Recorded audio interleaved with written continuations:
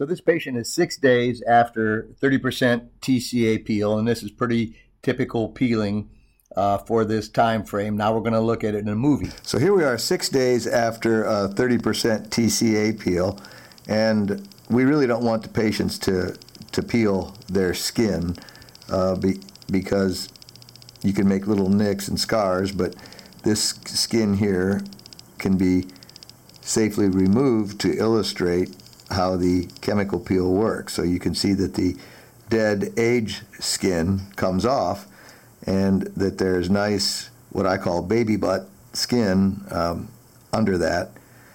But we like to let this happen on its own.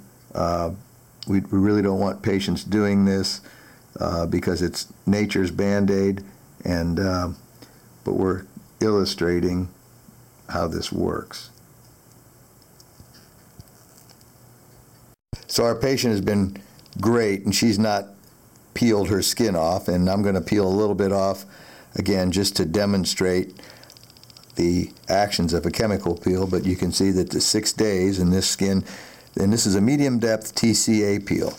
So the skin is peeling, and with chemical peels, all of our patients are back in makeup in just about 7 or 8 days. So this patient has another day or two for this skin to totally peel.